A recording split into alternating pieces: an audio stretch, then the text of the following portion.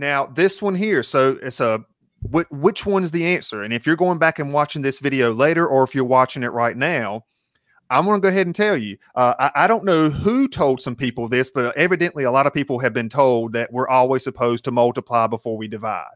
I have never said that to a single student in my life.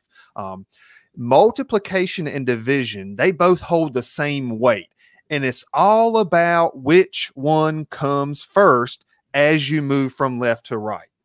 That's what it boils down to. So do them from left to right, whichever comes first. Now, before we dive too deep into that, let's make sure we take care of our parentheses in this problem.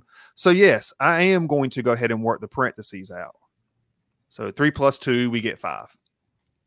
Now, something else to take note of, if you don't see an operator in between, like this 4 and this parentheses, automatically that means multiply. And I'm seeing comments over here. People are already saying 25, and that's good. I can't tell you how many times I've been tagged in Facebook posts, and I love being tagged. I don't care about that, but people get, back and forth. What we have to do here, since division comes first from left to right, we want to take care of that division before we multiply. So 20 divided by 4, do that first. We get 5, and then we can multiply by 5 to give us that answer of 25. Whereas, if we mess this one up, I'm going to rewrite it. 20 divided by 4, and then we have our 5.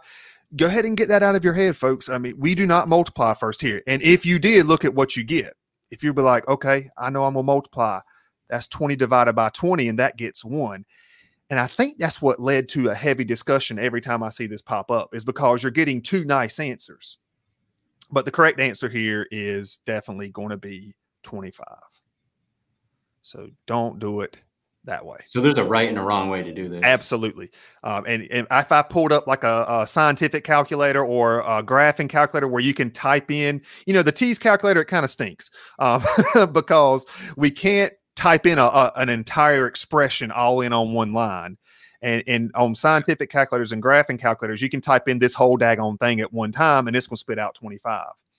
Or heck, if you just go type this in at Google, type in 20 divide 4 parentheses 3 plus 2, it's going to probably spit out, well, it should spit out 25.